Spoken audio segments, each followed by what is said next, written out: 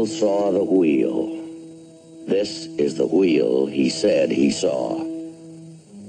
These are unidentified flying objects that people say they are seeing now. Are they proof that we are being visited by civilizations from other stars? Or just what are they? The United States Air Force began an investigation of this high strangeness in a search for the truth.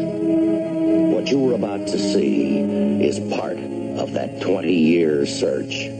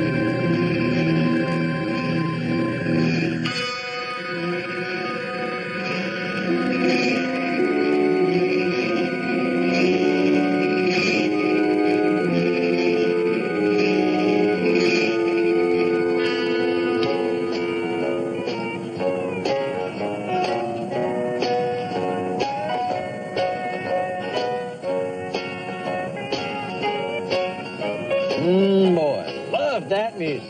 Love it.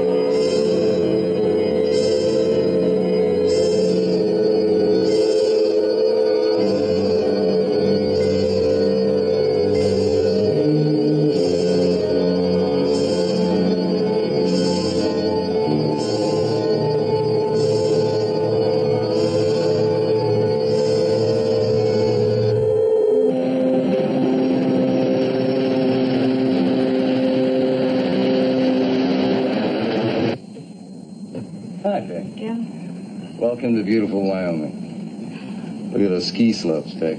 Oh, that's my kind of world. Break out the boards, open the wax, and give me my parachute.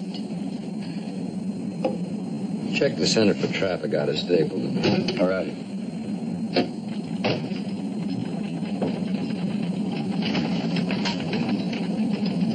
Stewardess?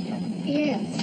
Why is the plane bouncing so? It's just a little turbulence. Nothing to worry about. Oh.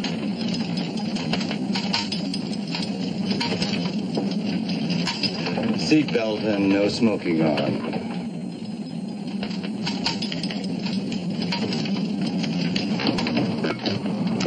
Denver Center, this is Inter-America 5-4. Do you read? Inter-America 5-4, Denver Center, go. Ed? 12 o'clock low. You see it?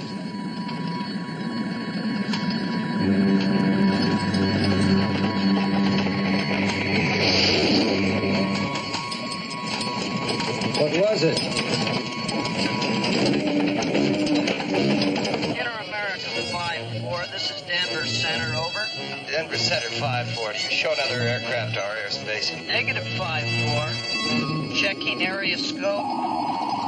Yes, I do show something now. Closing on you. What the hell is it? Inter-America 5-4, radar contact, unknown traffic. 3 miles closing. No altitude. Estimate speed 600, closing rate 1200. Lean on it.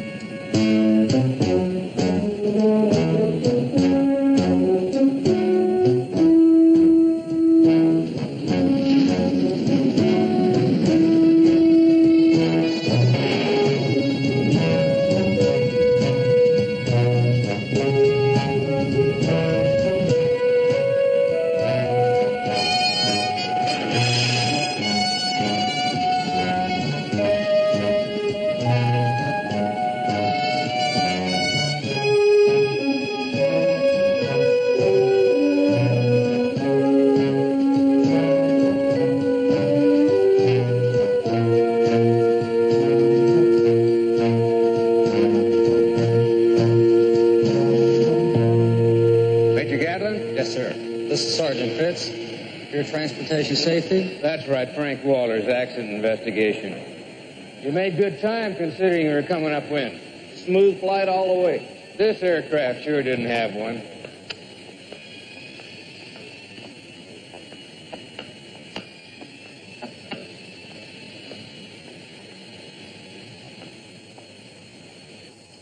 It all started at 1750 hours. This aircraft, Flight 5-4, was en route to Dulles from Salt Lake. True airspeed 325. Altitude 37,000 feet, 20 miles north of Laramie, Wyoming. That's where they encountered the UFO. Flight recorder tell you anything? More than the pilots. How's that? In-flight emergency was declared, and they were rerouted here to Stapleton. 40 passengers were given medical treatment, 15 hospitalized. The captain and the co-pilot have some sort of a pact, and their company's going along with it for now. Nobody's available for comment. Not available to who? Me, the press, you name it. We don't have any authority to make them talk. You know that. Yes, sir, you do. Captain Mason asked me to notify somebody from Blue Book, but it's not going to be that easy. You'll still have to clear through the president of Inter-America. Why is that? They're the only people who know where the pilots are.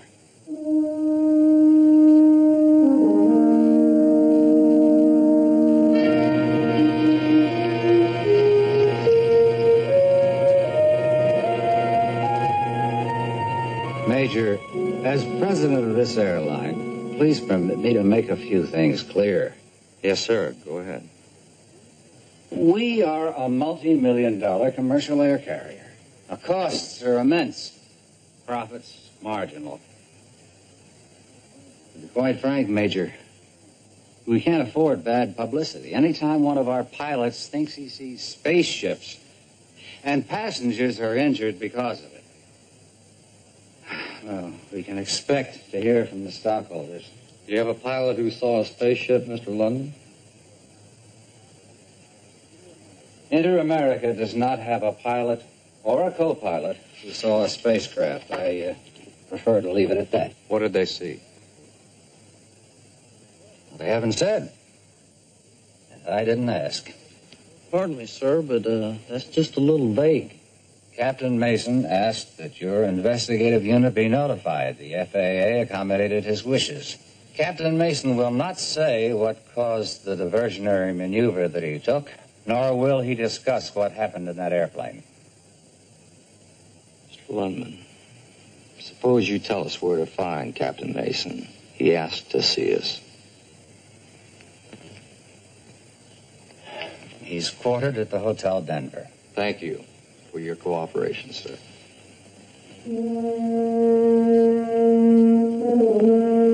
Major.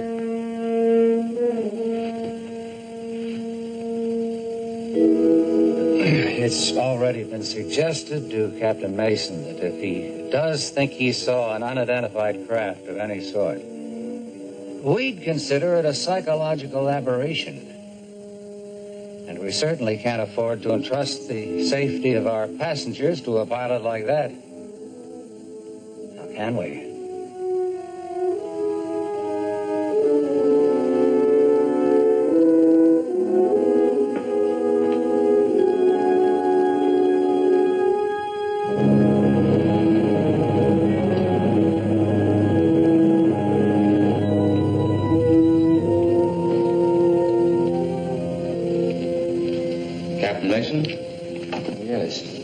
Jake Gatlin. This is Sergeant Fitz, Project Blue Book. Oh, I'm glad you could make it, gentlemen. Are you cleared through the front office? Yes, sir. Charles Lundman. Very nervous man. So am I, Sergeant. I've got 2 sons in college, hefty mortgage on 6 acres outside of Salt Lake, a nice wife. Somehow it seems very important to keep a job for all of that right now. That's understandable. Is it, I wonder, important enough to consider lying to you? Are you? I have a problem, Major. I'm not a liar. Why don't we go someplace more private? There's no need for that, Sergeant. Sir? There's someplace I'd like to take you first.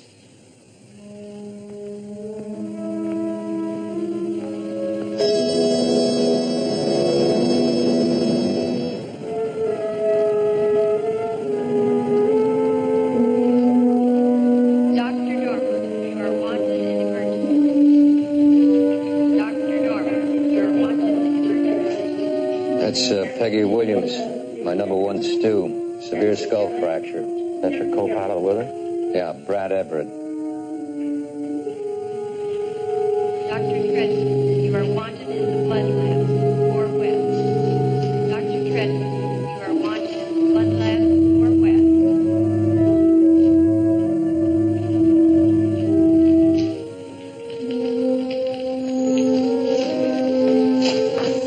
How is she? Doc says it's too early to tell, Skipper. She's still in a coma. Well, this is Major Gatlin and Sergeant Fitz. They're from Blue Book, Ev. You got him in spite of what Mr. Lundman said. As we agreed, right?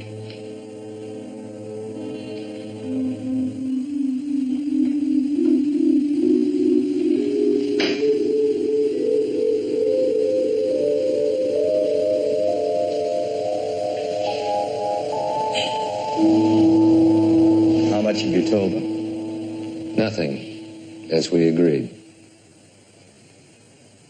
After the incident, we didn't discuss anything. We didn't have time to do anything but declare an emergency and fight to keep that aircraft from going into the dirt. First time we even referred to what happened was after the plane was finally parked at Stapleton. The minute the aircraft was secured, I went back to the passenger compartment. Please, everybody stay in your seats. We have some injured people here. There's a medical team on board. If you need help... Peggy. Peg? Oh, Ev, I saw it. What was it? I don't know, Peg.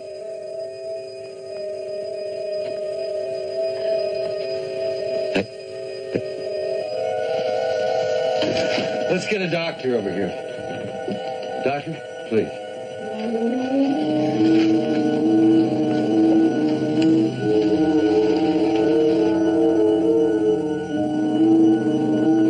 How is she? I'm not sure. I'll stay with her. All right. Operations wants to see me right now. We haven't talked about it, and I don't think we should until I can get the Air Force to listen to us independently. Agreed? Agreed. That was the last time I saw or spoke to Captain Mason until today. Here were the two of you. We've been especially careful to ensure that, Major. Please believe it. All right. You say you didn't collaborate. Harry, let's just see if you can find a spare waiting room. Get your copy of the recording? Yes, sir. Let's make the queue line Ev 12 o'clock low. See it. Right. Mr. Everett? The FAA gave us a voice track copy of the in-flight recorder. Seatbelt, no smoking on. Denver Center, this is Inter-America 5-4, over. Ev, 12 o'clock low. See it? All right, Captain. We'll start from there. Ev, 12 o'clock low. See it? Okay. From here, sir. We were right at 37,000 when we hit the turbulence. Not like the buffeting we usually experience. It was washboard. You know what I mean? I turned on the seatbelt sign, and then I called Denver to check on Stapleton traffic. Captain saw something, pointed it out to me. Ev, 12 o'clock low. See it? It was shaped sort of like a boomerang.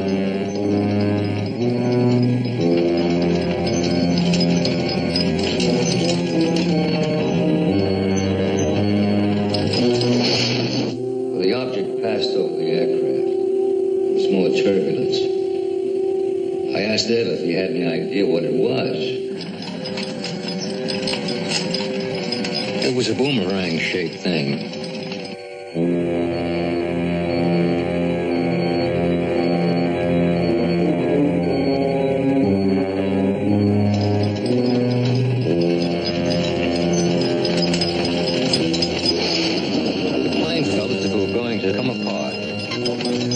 Center 5-4. Do you show another aircraft to our airspace? Inter-America 5-4, radar contact, unknown traffic, 3 miles closing, no altitude, estimate speed 600, closing rate 1200. We lost all contact with Denver.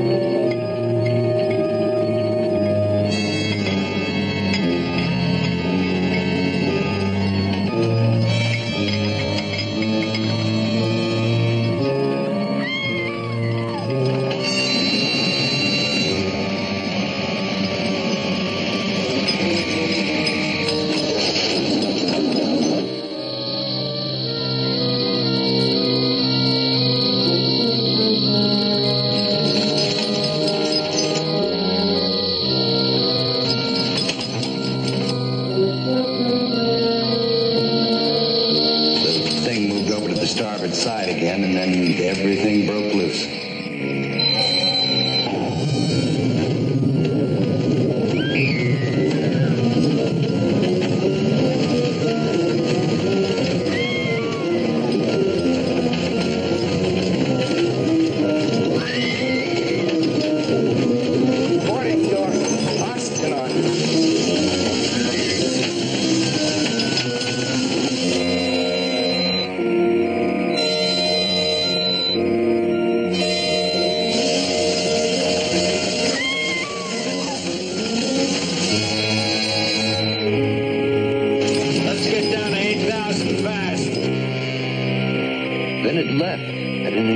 Speed.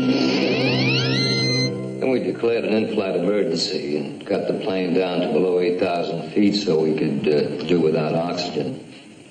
And then we just brought her into Stapleton the best we could.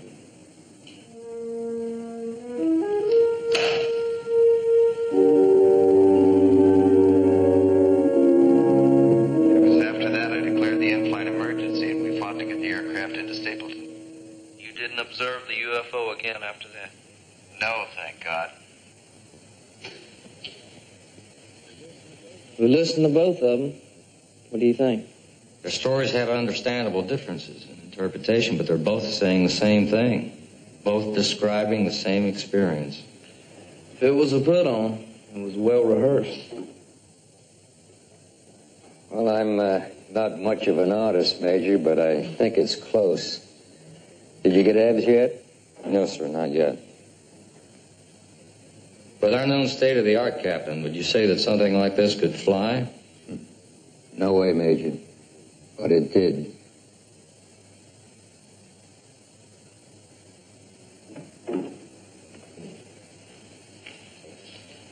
Okay, this is as good as I can do. I think it's close.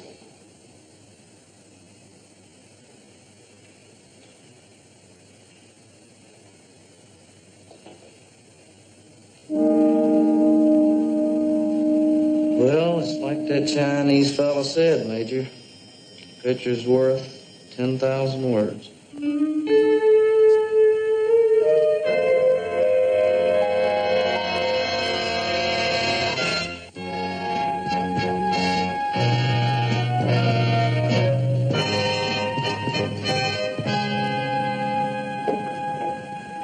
That was pure delight. What was? Full night's sleep. Only because Colitex research was closed last night. Just let me enjoy it, Major. It might not happen again. Yes, he's right here. It's for you, Major. Telephone call. I'll have it transferred to the house phone. You can get it right over there. Thank you.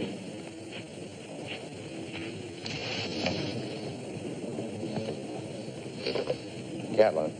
Oh, call me lucky. I found you. Libby? Who'd you think it was? Mary Tyler Moore? Always that possibility. Only at the UFO for you people. All right, pal.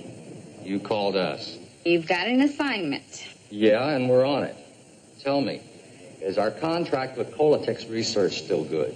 Let's see. Yep. And as soon as you finish there, since you're in the neighborhood, take a run over to Medicine Bow, Wyoming. Why do we want to go to Medicine Bow, Wyoming? A politician type out there says he was nearly barbecued by a UFO. He's already saying the Air Force is covering up. Naturally. We spend just about all of our time covering up. Yeah, on a cold night in bed. Anyway, his name's Schaffner. Gus Schaffner. And you can find him at City Hall. Okay. We'll get over there as soon as we can. Make it sooner. He's already called here 3 times. That's not so bad. In the last 30 minutes. Bye-bye, Major. What was that all about? Harry, you should be used to doing 2 things at once by now. I am, sir. I am.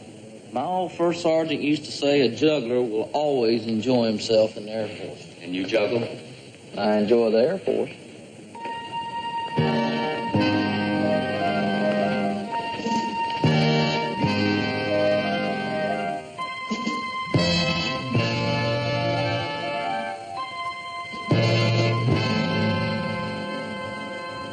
What do you have besides these drawings?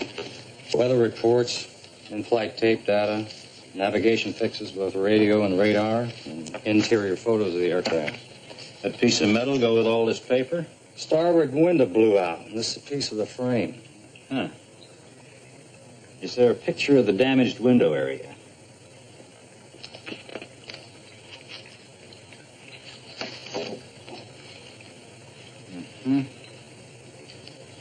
In spite of the incident, possible structural failure? We hoped you could tell us. What about the passengers? All interviewed by the Transportation Safety Board. Flight attendants, stewardesses? One of them's still in a coma. The rest of the crew storytellers with the pilot and co-pilot. Okay. When you get back from Medicine Bow, maybe I'll have something. Maybe. 5 letter with the big meaning.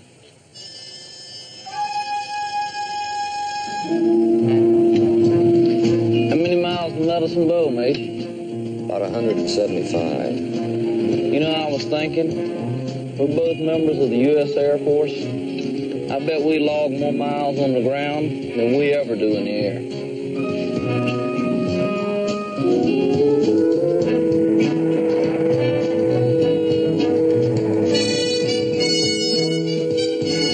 That's our man, over there by the market. Yes, my friends and neighbors, I am going to tour the country so that all can see. And I will not stop, I won't stop until the government of the United States of America perks up and pays attention to us.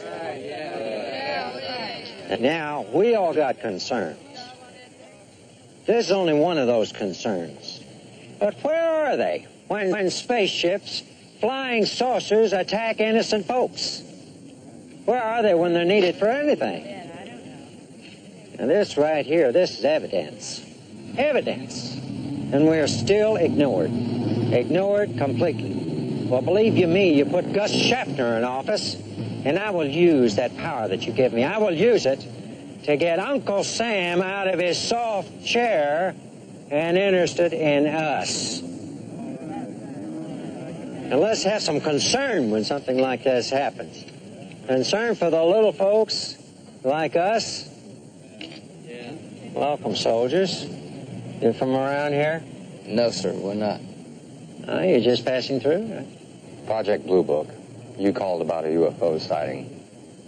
A sighting? It sighted me long before I sighted it. It attacked me, pure and simple. Sneak attacked. You want proof? I got it burned to a crisp. We go someplace and talk about this, sir? We can talk about it right here. All these folks know what happened. I was zapped by that saucer is what happened. Now you can see for yourself what they did. Look at that paint. Burned to a crisp. We'd like to talk it over with you, Mr. Schaffner, but not while you're campaigning. Well, sure. I want to talk to you, too. I'll let you all know about this. This whole country's going to know the truth. You can count on that. Where do we start? How about showing us the area where you first saw it? Fine, get aboard.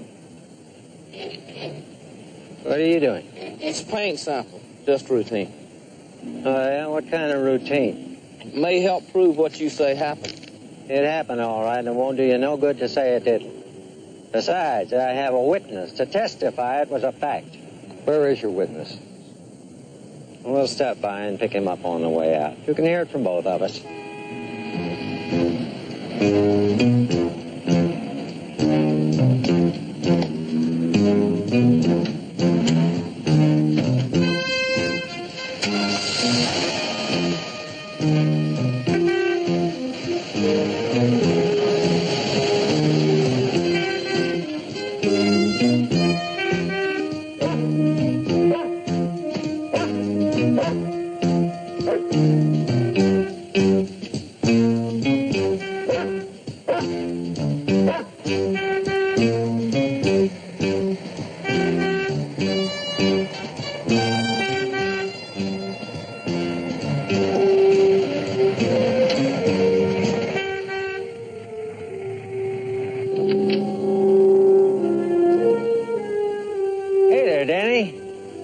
Howdy, Mr. Schaffner.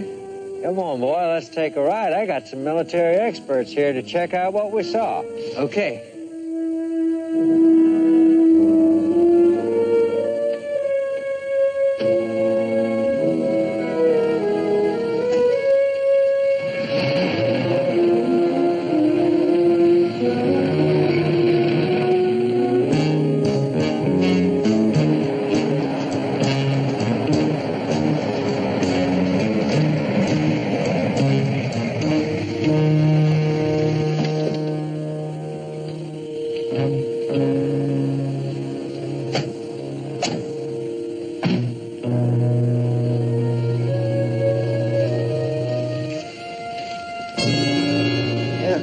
This is the exact spot. Right here's where it all happened.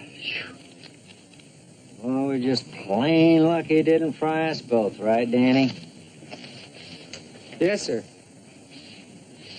You can see, it's quite a fire. Suppose we start at the beginning. What's that, more samples, sir? Yes, sir. Why don't you and I take a walk up here? Well, the Major here wants to hear the story, don't you? I'll talk with you, Mr. Schaffner. Sergeant Fitz will talk with him. Oh, well, all right. That's the way you do it? All right, sir. From the beginning. How long have you known Mr. Schaffner? 3 days now. I met him the night that it happened. Is that right? I go to college in Freedom, about 20 miles east of here.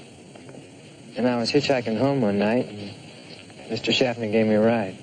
And it was on your way home in his car that you had the sighting? Sighting? Mister, that thing was so close I could have touched it. Tell me about it. So me and young Peterson was just riding along. I hadn't picked him up more than 20 minutes before in Freedom.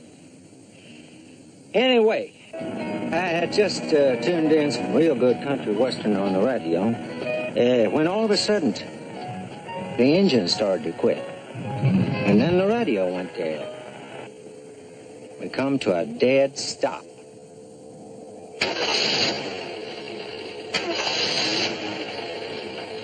It was about then that it happened.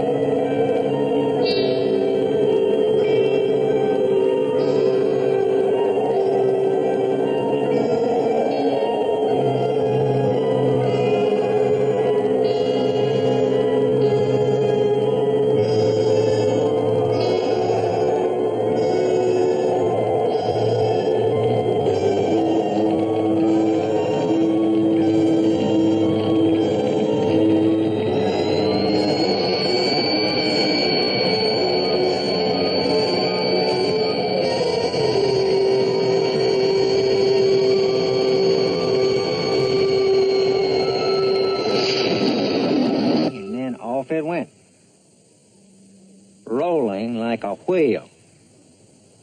Now, you might expect a saucer to move flat, but this one was rolling right on its edge. What happened after it left? I flipped that key, and that engine kicked right over, just like there wasn't nothing wrong with it. Now, you remember I told you that saucer killed that engine dead. So I dropped Danny off at his house and went on home. Did you report this to the police? Yep. I know who to report matters like this to. Waited till the next day, then I called your people. Sure did have to push them to get you out here. You know that rifle I told you about? Show it to him, Mr. Schaffner.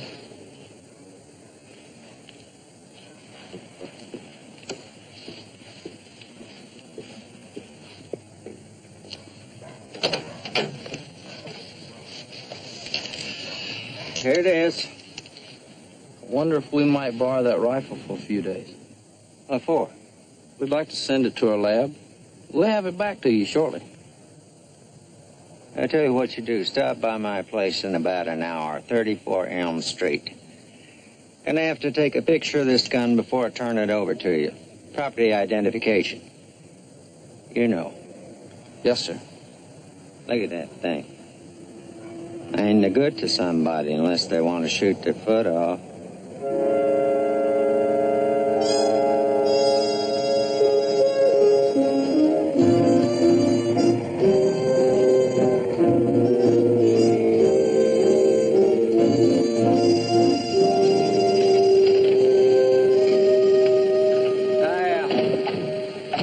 I'd like a letter of confirmation from the Air Force. You'll hear from us, Mr. Schaffner, one way or another. I want that letter. You just put it all in writing. We'll run you home. Thanks. Quite a character, isn't he? You told it to me straight, didn't you, Danny? Yes, sir, I did. I know you told Sergeant Fitz, but go over it once more for me on the way. Do you mind? You don't believe us, do you? For us, it's just a matter of getting the best evidence we can. We just want to be sure, Danny. We just want to be sure we got it all straight. I can't give it to you any straighter, sir. It's the pure truth.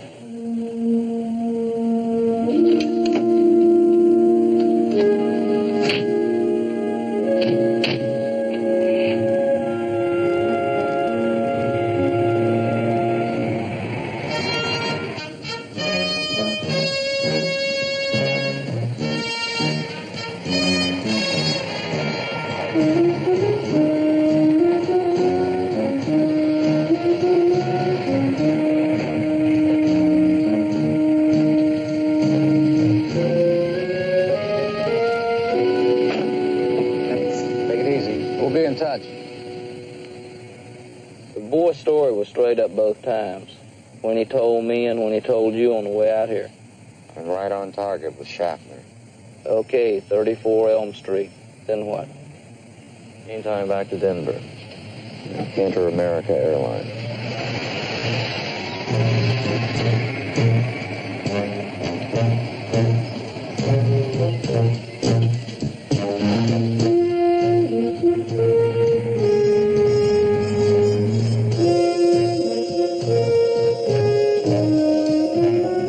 Well, maybe I've worked up a theory.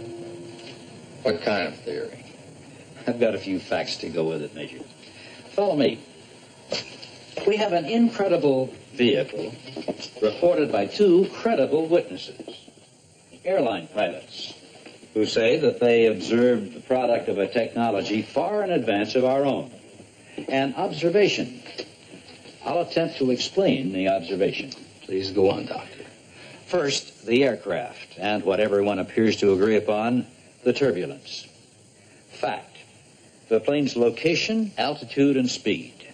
It was generally eastbound, just above a known jet stream, the core of which was measured at 170 knots. Fact 2. The turbulence everyone experienced at the edge of the jet stream here. Aircraft here. Result, typical rapid shortwave turbulence like riding on a washboard. How about the sighting itself, Doctor? I checked Denver Center, and radar activity with this particular jet stream has been quite interesting. In what way? Like a series of false radar targets that are recorded in various locations. False, but still they read on the scopes. High-altitude weather balloons. A few have been launched in northern Minnesota and Mexico. Now, calculations indicate one or more could have been caught in our jet stream.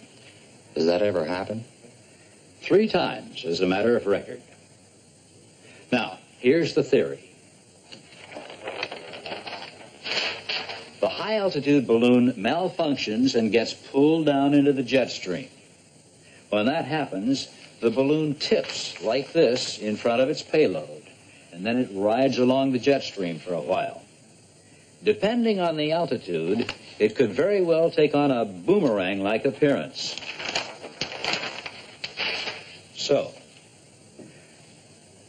the pilots say they saw lights, and the object was seen on both sides of the aircraft.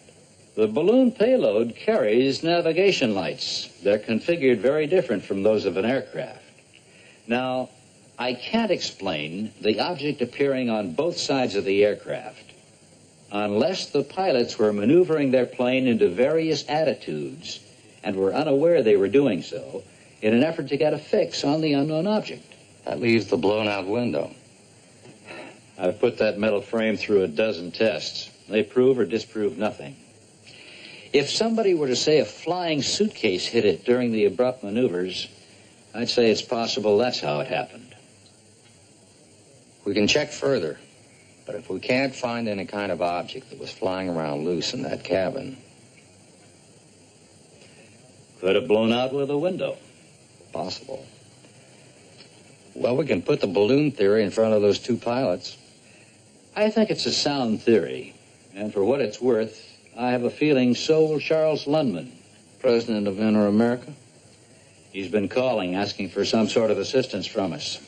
What did you tell him, Doctor? The truth. I explained to Mr. Lundman this laboratory is under contract to the Air Force.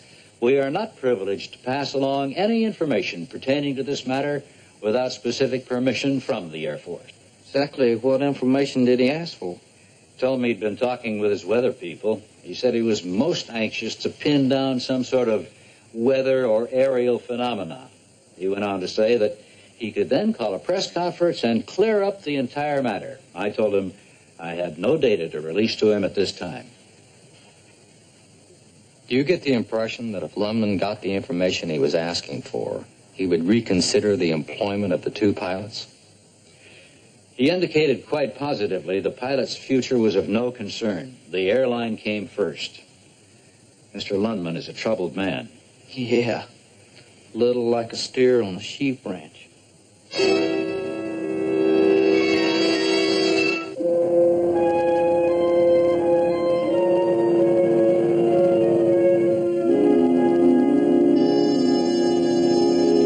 Gentlemen are acquainted with what you're looking Yeah, the open pit iron mines, northern Minnesota.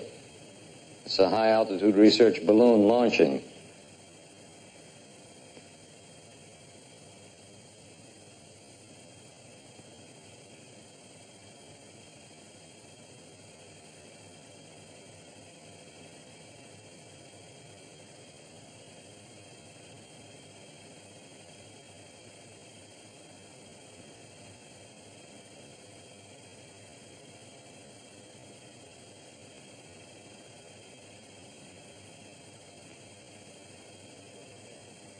You're trying to tell us that's what we saw up there? Not exactly. Not in that particular configuration.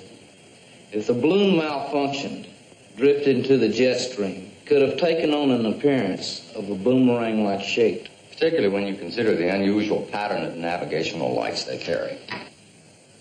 Picture it this way. The balloon is in a horizontal attitude. The balloon leading the payload. I can't buy it. Can you, Captain? Well, Major, a high-altitude balloon is about 500 feet in length, including the payload. Now, the object that we saw couldn't have been any more than 150 feet at the outside. Is it a possibility, sir? Oh, Sergeant, anything's a possibility. But that couldn't possibly be what I saw up there. Major, please tell us how that thing approached us head-on, not once, but twice, and we're doing a good 600 knots.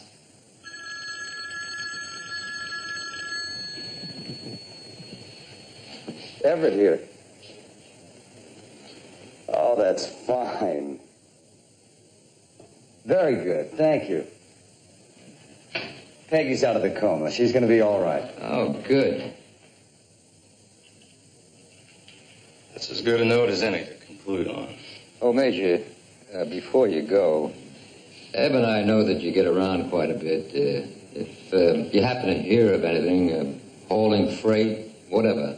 Captain, every ball game has 9 innings. Not if you're the visiting team and you're behind.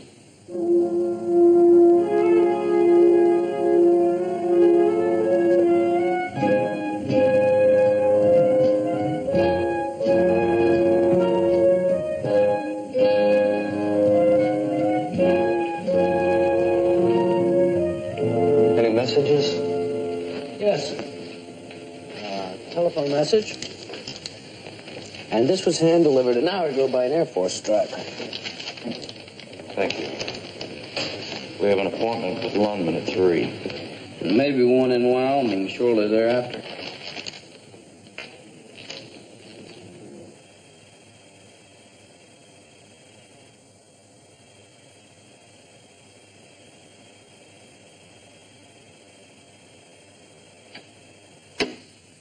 Well, Major, one good theory does not necessarily make a positive. And one positive does not necessarily destroy a good theory. Has this information been put in front of Captain Mason and his co-pilot? Yes, sir, it has. What was their opinion? Or is that an Air Force privilege, as in the case of Kolotek's research? No, sir, Captain Mason and co-pilot Everett do not believe that that object was what they saw. I accept the balloon theory, whether my pilots do or not. Now, how does that sit with you people? Sir, we appreciate your position. And in a sense, maybe you can appreciate ours. All right. What do you people think really happened up there? We don't know. And we may never know. Well, then tell me, why can't my pilots see it that way? Why must they be so damned positive? Because, sir, they were up there and we weren't. We can't keep telling people they didn't see something if they did. I'm not trying to tell them they didn't see something. No, sir, you're trying to tell them that they saw a high-altitude balloon. And we tried to tell them that was a possibility, too. Do you release this balloon theory to the news media, or do I? If the news media makes an inquiry, we will respond. But when you talk to the news media, I would like to think you might keep your pilots in mind. Between them, those 2 men have over 30,000 hours of good, safe flying in their logbooks. And if that was a balloon they encountered, it took some real ability to have kept away from it. If they hadn't, you could have a 57-passenger plastic-wrapped coffin on your hands. Where'd you ever get the idea I was going to fire him?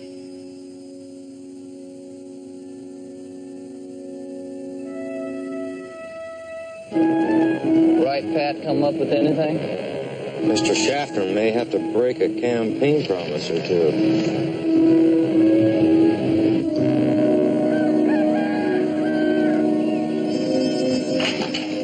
I am writing to the Congress of the United States about this. I don't care what your laboratory says. Nobody calls me a liar. Look at that rifle. Just look at that rifle. Do you think it got that way because it wanted to? No, sir, it did not. That space machine did this, and I'm going to see to it that the Air Force doesn't cover it up. And Peterson, that kid of yours is as big a liar as they are. I'm saying goodbye, but you are going to hear from me.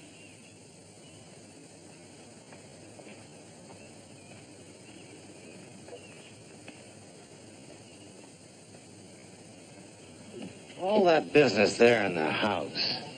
Would you mind going over that again? According to our laboratory technicians, a blowtorch was used to burn the paint off the hood of his car.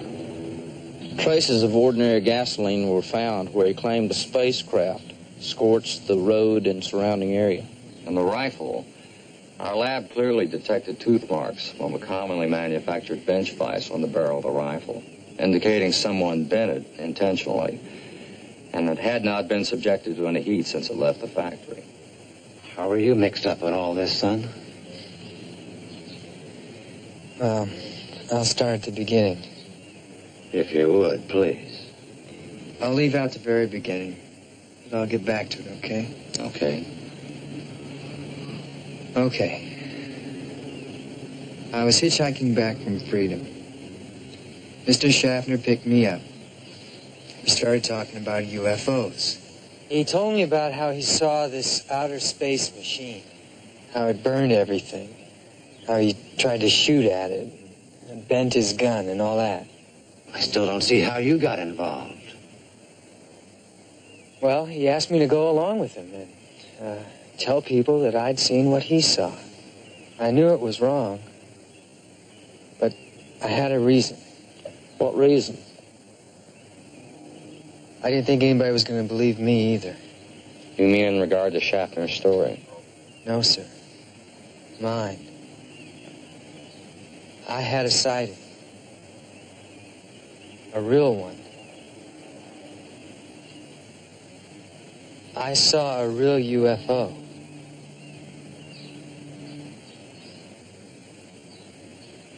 You lied about the Schaffner incident.